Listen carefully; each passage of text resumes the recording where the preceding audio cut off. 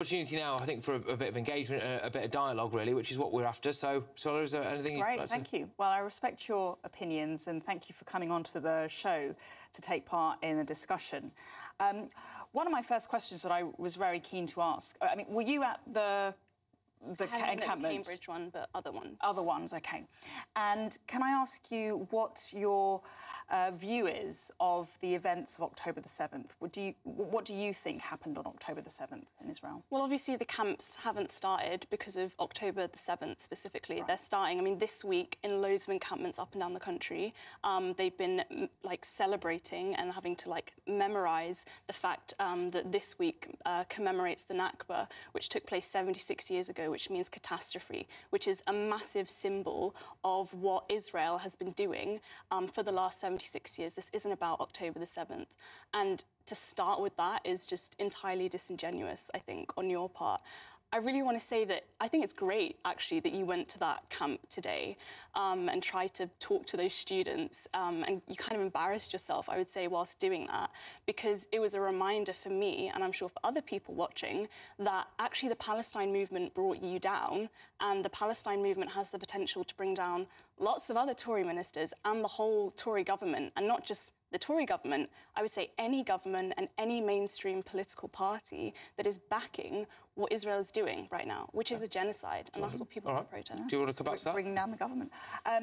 Well, so you're saying your encampment has nothing to do with the events of October the 7th or Israel's response to October the 7th? Is that what you're saying? It's totally detached to October the 7th and Israel's response? The only thing that is detached, I would say, is actually your views and your approach to this whole situation and the whole of the Tory government. The people, the student protesters, are very attached to what is happening in Palestine, and they are doing what they can in order to stop universities who provide, I think, £450 million to the Israeli state, to the Israeli military, rather than investing in their own education and what they should be putting money into. You are the one, and your government is completely out of touch with what actually the majority of people in Britain think about what's happening. The majority of people in Britain do not support what Israel is doing and actually want us to stop sending weapons. And you were saying today that we should send more, which is completely opposed to what people in Britain actually want. So I think you're detached. Right, so on arms. So can I ask you, what's your view of Hamas? I don't want to talk about Hamas. I want to talk about why. And the reason that you want to talk about Hamas is because you want to keep justifying spending more money for Israel, right? Sunak earlier, a month or two ago, was talking about increasing defence spending to 2.5%. They want to spend loads of money on that, but no money on the NHS, no money on education. You want to cut pensions, you want to cut council budgets. That's what the government that you support is doing, which is causing serious suffering in this country as well. So this is not to do with Hamas, it's not to do with Israel. This is about the Conservative government. Is this an anti-Conservative? You're bringing up Hamas. Of course we're anti-Conservative because the Conservative government is facilitating and supporting a genocide. And not just that, it's also overseeing a horrific set of policies, austerity policies, that are damaging everyone's lives in Britain today. OK. So you have no view on Hamas, and you have no message for Hamas, and you have no I'm not here to connection talk about Hamas. You're not here, right? So no, you don't have a view. Connection to Hamas. OK. And so, what's your message? Do you believe Israel has a right to exist? What is your message to the majority of people in Britain who don't support you, who hate the Tories, who hate you specifically? Right? You went to Cambridge today. You were saying that it's a fair question. I don't want to pile in and look, absolutely, crack on as far as I'm concerned. But she did ask you a direct question there. I think our viewers would like to know: do you think Israel has a right to exist? I think that's a silly question, to be honest. And I think you're asking the wrong questions. You're asking those questions to distract from the central point that I was making, which is that the reason you don't like these student protesters and you don't like these encampments, one, is because they've already brought you down, but two, it's because of what it represents, which is a growing movement and a growing feeling in this country, which is against the Tories and against any main political parties. You have made that point. I am very interested. Although when I did go there were lots of posters about Israel, there were posters about Palestine, and there were placards about Gaza. So we can't completely ignore the issue about what's happening in Israel and let's Gaza. talk about it seriously. Let's talk about what the Israeli state has done for the last 76 years. So would you say that Israel has a right to defend itself? Israel does not have the right to do what it is doing right now, which is a genocide, which is the criminal enslavement and trapping people in certain places and then saying, you've got to move somewhere else. The ongoing invasion of Rafah that has been spoken about today, the displacement of millions of people, of course they don't have the right to do that, and no one thinks they do. Right. And you posing those questions is exactly what makes students in Cambridge think, I don't want to talk to you, I don't want to talk to any war criminal, I want to grow this encampment. I want to grow a movement. Well, it's quite strong stuff. I mean, as far criminal. Yeah, I mean, so yeah, you are a war criminal. How would you respond? How would you respond to that? I mean, you know. Well, you made some interesting points there about genocide. So let's focus on that. So the legal definition of genocide is the targeted destruction of a group of people defined by their race, their nationality, their ethnicity, or their religion. In what way would you say that Israel is targeting a group by those standards? Is that serious? In what way is Israel targeting a group? So the killing and the injuring of over 100,000 people already in Palestine to you doesn't feel like a targeted approach towards specific people. And they are aiming You don't believe to that. degrade. You don't believe that at all. If I could finish my point to you, because I've listened to you quite a lot. What do you say about the very legitimate aim, I would put to you, that Israel is targeting a terrorist organisation called Hamas and is aiming to degrade, destabilise and even kill Hamas terrorists? No. I disagree with that. I disagree with that completely. And calling it legitimate, you're talking about legal. Even if you want to talk about the legal world, law, whatever, all of those institutions, the International Court of Justice, have also said that legally what is happening and what Israel is doing is a genocide and is moving towards a genocide. Let's stick to facts here. Okay, let's stick to facts. That is actually 40,000 people dead. Fine. More than that, that's injured. Millions of people displaced. That is the reality. Those are the facts on the ground. Well, again, let's stay with facts. So the International Court of Justice has not said... It doesn't matter at the end of the day. I think it might... I mean, we can argue over specific words. We can argue over specific words. It is a fact that they are enacting a horrific massacre right now.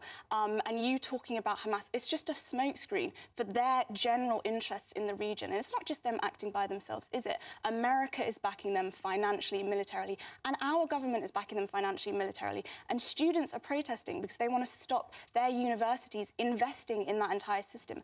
And it's not just the students who are protesting. Obviously, there have been protests all up and down the country, protests that you tried to attack and failed to do, and the protests grew ever since then because you are out of touch with what people actually think and actually want. Well, that's interesting because one of the key things that defined that particular moment, really, of British political history was the hate marches situation. Yes. Okay. Yes. So, you know, how would you respond to some of the things that have been said there about that? Well, I mean, I just want to correct a few things for the record. So the International Court of Justice, and I think you dismissed them as words and irrelevancies. I don't think what the International Court of Justice says is negligible. The International Court of Justice has not said categorically that Israel is committing genocide. Okay. The International Court of Justice has said that the Palestinian people may have a plausible right to be protected from genocide. No one would disagree with that. But we must be careful about miscommunicating and misrepresenting what the International Court has said. It has not said, and indeed no authority has said, that Israel is committing genocide. Okay. There is no evidence for a genocide. No evidence. The second thing I would also say is that... Is that real? We're going back to the marches. Now, the issue of the marches, of course, everybody has the right to peaceful protest and expressing their views. But what we have seen, and I'd be interested in your views, is anti-Semitism. We've seen from the river to the sea, Palestine will be free. That is an anti-Semitic chant calling for the eradication of Israel, the eradication of Israelis and the eradication of Jewish people. No, you're a liar. You're a liar. On every single one of these mass protests, right, there is a huge Jewish bloc. In all of these encampments, the encampments that you went to today, even in Cambridge, talking about all this kind of stuff, the Cambridge group, Cambridge Jews for Justice, they said, you are weaponising their identity to promote a culture war. And that's all this is, because you've got no actual real policies or statements or anything to offer people in this country. Let's be honest, the reason you're here and the reason you went today is because you want to be the leader of the Tory party. You're interested in your career. You're interested in promoting that. So that's why you come out with your life. Could I ask? I mean, this is, to be honest, I'm completely... and that's completely false to call the marches anti-Semitic. People don't believe that. I'm completely gripped by this, I'm sure most people are, but are you not just dismissing anti-Semitism there? Because there is anti-Semitism. I mean, I have heard anti-Semitism at some of these marches. I have been in amongst quite a few ones, not the ones I was at today, absolutely, but quite a few of the ones that, I mean, I have been, and quite often when you scratch the surface a bit, there are some anti-Semitic views. It might come across like you are dismissing anti-Semitism a bit. I don't think it does, because the thing is, like, let's talk about the broader context of this, which is Suella Braverman lecturing anyone about racism. I don't think anyone's going to listen to that, basically. You specifically and your government have been the architects of horrific racist policies and whipping. You're talking about hatred, you're talking about violence, you're talking about all of these terrible things. I was watching the thing today, you're saying war is a tragedy and all of this kind of stuff. First of all, capitalism produces all of that tragedy, produces racism, produces all these... I mean, I do wonder if that's the central point, isn't it? Is it... look, I'll let you come on this, but, you know, there have been the allegations of racism there, but, again, it is actually your main argument for you is you want to smash the capitalist system. Absolutely, because capitalism produces war and produces imperialism, which fundamentally has been driving everything that's happened over the last 76 years. It isn't just about the last 7 months or anything like this. I'm entirely opposed to the capitalist system and the horrors that it produces across the world in many different places, but also in this country too. And that's what you support. And let's come back to a couple of points there. So there's the racism stuff and there's the capitalism stuff. So go on. And there's the point which is often lost in this debate. So you mentioned Jewish people who are supporting the encampments, Jewish people on the marches. That is, again, a misrepresentation of the situation. The only Jewish people who are accepted as part of these encampments and marches are Jewish people who don't support the State of Israel. And there are some Jews. There are a minority of Jewish people within the Jewish community who are not supportive of the concept of a State of Israel. Jewish people who disagree with you, I would argue, would not be welcome on your marches. They would be intimidated. They would feel harassed and uncomfortable. And in fact, we've got evidence of many incidents of anti-Semitism since October the 7th on campus around the country, where Jewish students have felt that they cannot express themselves and they cannot behave and live freely on campus. And that's one important point. In terms of the charge against racism, listen, I mean, I don't agree with that. You know, the government and our government policy is to control migration. That's something that we've been elected to do. We have a mandate to do that, and it's something that we owe the British people. And then lastly, on capitalism... But the majority of the British people don't support you, or the rest of your government. On capitalism, listen, we could talk for hours about capitalism, but I would just point out, you know, your trainers, your bracelet, everything you're wearing, the coffee you had this morning, the car you drove in... workers. The car you drove in today are all products of capitalism. We're in this studio, we're living in a free and democratic society because we're beneficiaries of capitalism, growth, enterprise and freedom. No, the only people who it's really interesting, and what I would challenge you to think about and reflect on is, as a beneficiary of capitalism, where you have a lot of luxury comparatively by global standards, you are actually undermining the very system that has brought millions of people, in fact billions of people, out of poverty around the world and brought education, good standards, good health care, clean water, education, fair treatment to girls, 5 million people, housing 5 million and wealth children, and prosperity to the world 5 million children every single year die needlessly of malnutrition, of preventable diseases, and you sit here saying that it's bringing people into... Can I ask... We're here to talk about the Palestine. Yeah, that's exactly that. So I want to ask you a quick point on this, because I've now been to a few of these, a couple of these student encampments, right? I'm not convinced that the vast majority of people at those encampments are actually students at those universities. Could you explain about how you organise these? Because I think it's important for people to know. Like the Cambridge one, there's one at Oxford, there's been one, I think, at Sheffield and Leeds and places like that. Because it's easy to give the impression that these are students at those universities, and I just don't think they are they? And well, why do they wear masks? They are. Are they wearing masks? Why are they concealing their identities? Some people wear masks, some people don't.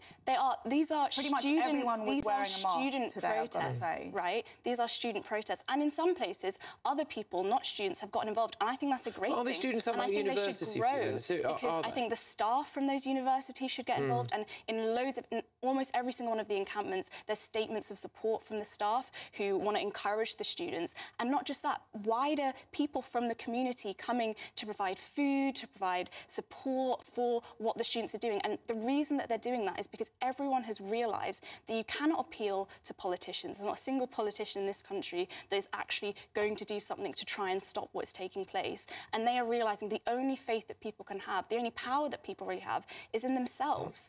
And that's what I'm here to promote. And that's why we need to widen out the encampments and grow the movement to beyond what it currently is doing, so that we can actually halt the government and their support for the war machine in Israel. OK, right, so there we go. So I'll give the final word on this, because we are very pressed for time. You know, you have had a good opportunity here to engage with somebody, you know, in a wholehearted discussion about what you've seen. What's your view on what we've heard? Well, having discussed a little bit, I mean, you know, one thing that strikes me is, you know, the lack of facts in the conversation and in the debate, the slightly irrational perspective on, you know, basic facts of our society, of which you're a beneficiary, like capitalism, but you'll never, you know, we won't agree on that. And ultimately, your refusal to answer basic questions about Hamas and Israel's right to defend herself right now. It's, you know, interesting to hear your views. We're not going to agree. I'll give you a fact. 40,000 people killed by Israel, nearly 100,000 injured in the process, millions of people displaced. Not a fact. That is a fact. Could I just ask one more important fact? And you're a liar. Look, one more really important point, just, you know, it's a yes or no, really, before we... Does Israel have a right to exist? This is the wrong question that you're asking. Well, OK. I think that's quite tough. And should the hostages be released? Listen, like, why is this conflict happening in the first place? Who is responsible for it? It's easy to say yes to that. Who is the responsible for it? Do you believe women were raped on October the 7th by Hamas? I believe there is a lot of violence taking place across that whole region, and I think Western imperialists are the first people who set up that problem in the first place, and they're continuing to back everything that Netanyahu refusing is doing. to condemn Hamas. And you refuse to condemn the whole system that produced all of that violence in the first place. Both of you, thank you very much. I do honestly think that is one of the most gripping parts of television I've been a part of. And I want to say a massive thank you for coming in and for talking seriously. And Suella, I want to say a massive thank you to you as well for being a part of today's output. So both of you, genuinely, thank you very, very much. Right, OK. Gosh, well, I would like to just do a little bit of a recap quickly now of some of the things that went on at this